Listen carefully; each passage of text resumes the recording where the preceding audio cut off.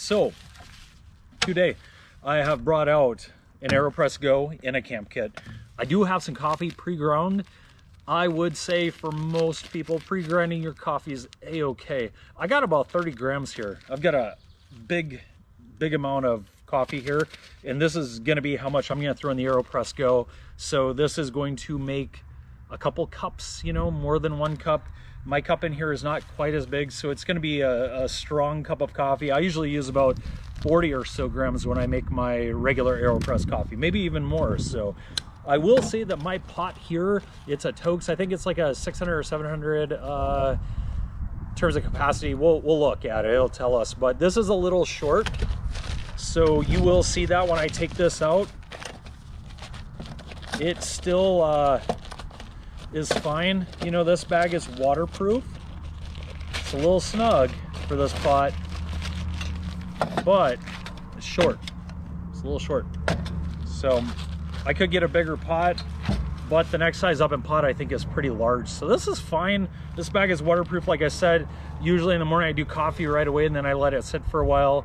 I'll always take a small microfiber type cloth that I can dry it with, but it's a little short. So there's that. So we have our pot. Like I said, I'll say what it is. This is a Toke 750. So I think if you got like a 900, as long as it was, you know, an inch taller, you'd be fine. I think those might be an inch taller. So we've got stove in here. Okay, we've got our cook kit here. We've got a spoon. So these three things are things I would normally take on a camping trip. Hopefully you all can see them. So these are not included in the weight. Okay, what we have is we have an Aeropress Go. I have a metal filter. This particular one is a Cafe Concetto. I think I'm saying it correctly. I like metal filters. They just give a little bit more body to the coffee. And then we've got our cup here. So this is a Tokes 375 milliliter, basically mug. So this would be what I'm making it on, everything like that. Combined, they weigh about 7.5 ounces, so not bad, you know. Big difference between this and going out with freeze-dried coffee, you know, instant coffee, or, you know, you could do caffeine pills, I suppose, if you want caffeine. But I find, and I've tried dozens of, you know, instant coffees, and I don't like them. I don't like them. They are either really acidic, which I don't like. I'm more of a medium roast type person, or they just don't taste like anything. They're just, I have not found an instant coffee that I've liked. If anybody feels like sending me some, go for it. But so far, none. And I've had some really good ones. So essentially, you've got a 7.5 ounce coffee setup here. This is, in my opinion, a gourmet coffee setup. You can go lighter and still get good coffee if you go the cowboy coffee way. If you do a really lightweight pour over, or if you do like a Turkish coffee. But I find for me that the Aeropress tends to be my favorite coffee system. In terms of the quality of coffee that I get out of it, I like it. It's the type of coffee that I dig. It's a full-bodied, robust, good coffee that's filtered nicely. I don't have to mess with grounds. I can just do it and drink it. Not to say that there's any issues with any of those other coffee systems, and I frankly haven't done Turkish coffee. I do have a friend on Facebook that's a big fan of that, so at some point I'm probably going to give that a shot. But as of right now, I'm doing the Aeropress Go. And I would say that the Aeropress Go, this is like probably the most highly talked about camp coffee system that I can remember. So you don't have anything else that people are going goo goo gaga over, but this is it. I mean, people are super excited about it. People are talking about it. People were looking forward to it. Tons of people pre-ordered it. So it's got a lot of hype. So we're basically going to brew up some coffee real quick. I'm going to show you this system. Not a lot to figure out here, as you know, it's making Aeropress coffee. I would say that most of you have probably seen videos of people doing like the proper Aeropress Go setup, so I'm not doing that. And I probably poured too much coffee in, or water in there, so I'm gonna empty a little bit out. That's probably a little bit more than I need. It should be fine.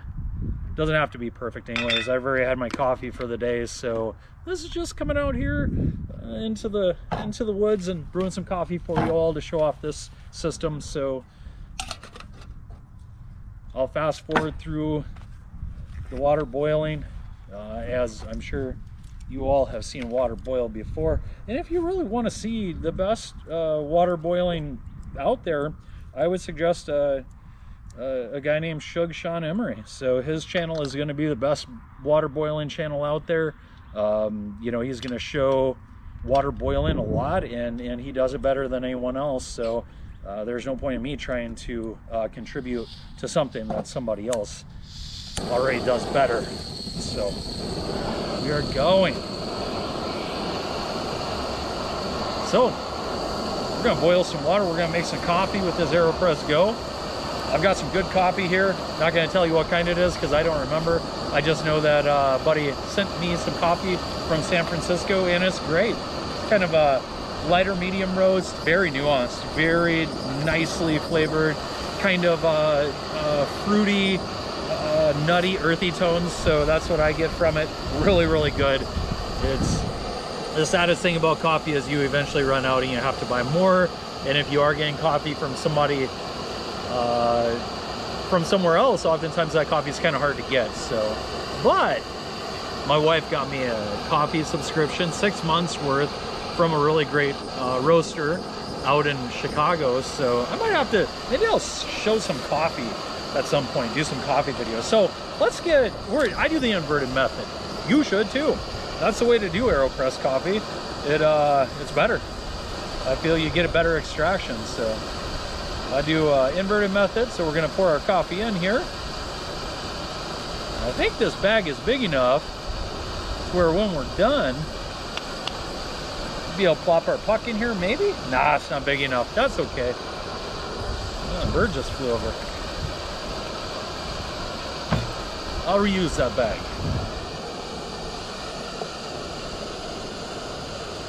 If any of you haven't used a metal filter, I dig them. They're great. Makes the coffee more gritty.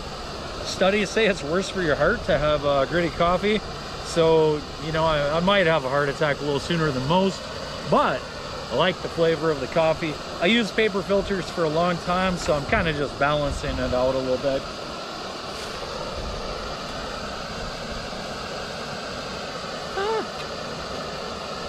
It's gonna boil soon.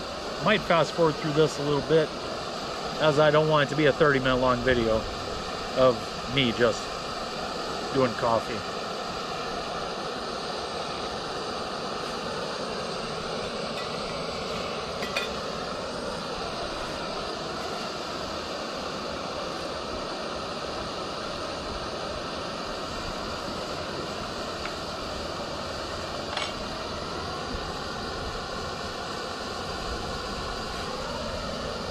All right, we don't need to be right up to boiling. We're basically at boiling right now. I find a bit below boiling is more ideal for Aeropress. So I'm just gonna let it sit for a little bit. When I did say that 7.5 ounces, that is the weight of just the coffee part of it. You don't have to bring the stirrer. You can bring a simple spoon. So your pot is something that you're gonna cook food with, same with your stove. All of that is weight that you're gonna use for cooking. So with this, I'm only counting the weight of the mug, which I'm just gonna use for coffee, and the weight of the Aeropress with the metal filter, which maybe adds a little bit of weight over a couple paper filters.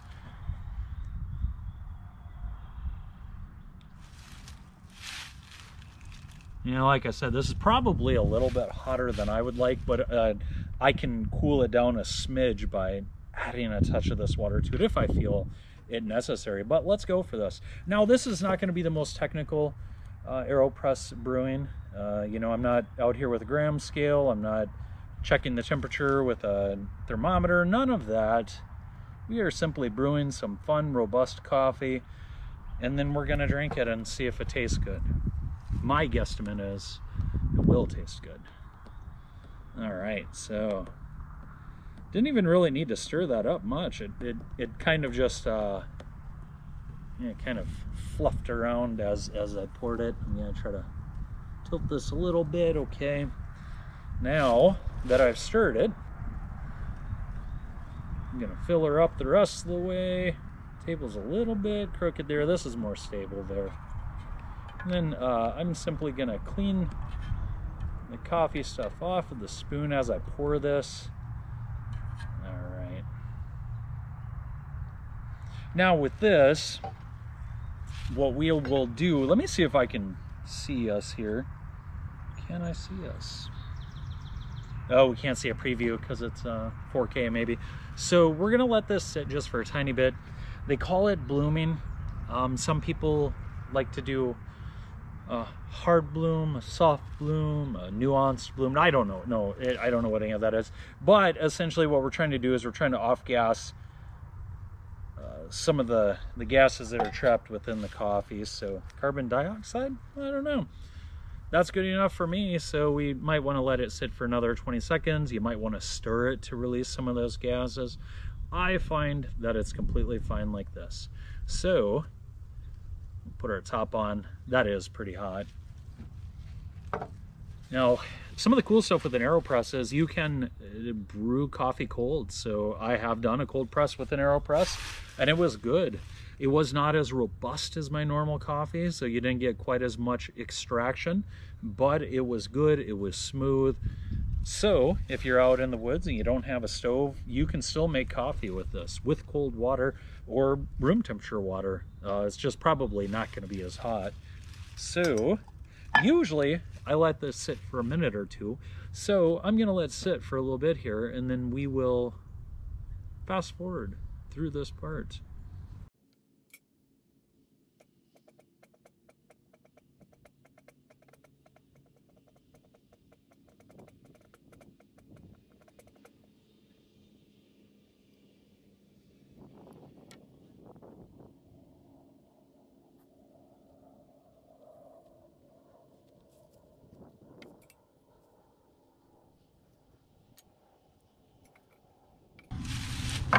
All right, let's give her a shot. So, inverted method, stirring, pre-infusion, all that jazz was at the top. Now, one thing I will tell you with this metal filter, it's a little bit harder to push down than the paper. We're getting a little bit leaking out the side there. That's okay.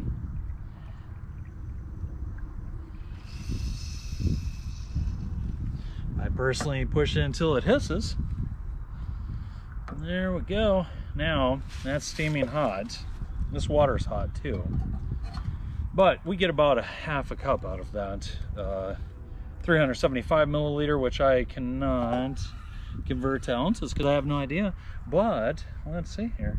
We got a 750, 375, 750, and we got 16 ounces and then 24, so 12 ounces, maybe a little bit more. So it's a proper cup. And then I'm almost full there. I'm just gonna add some of this water because it's a little bit cooler, and that coffee is just a little bit warmer than I like because we were basically at boiling. Boom.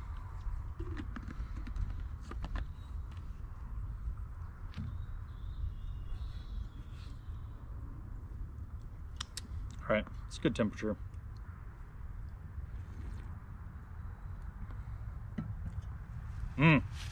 So good.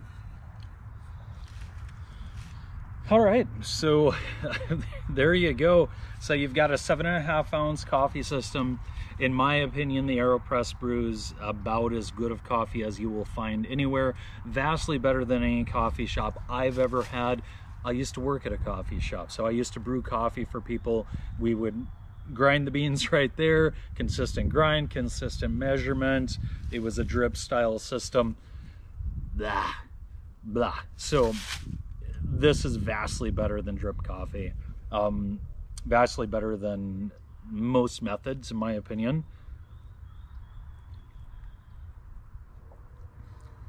And I would say that a lot of those camp pour over systems, they just don't have the volume to be able to properly slurry the coffee and to get proper extraction. So taking coffee in like one of those small little GSI pour overs and then pouring hot water over it, it's vastly different than if you have a good large basket pour over system. A large basket pour over with a controlled pour, you're going to get a real, you're going to bloom your coffee, and then you're going to get a slurry to where you have the coffee grounds kind of floating in the water, and your extraction of not only the caffeine, the robustness or nuances of flavor in the coffee are going to be way better with like a Hario or a Chemex compared to the little tiny pour overs that you get for camping. So to me, I don't like those. I think they're not good.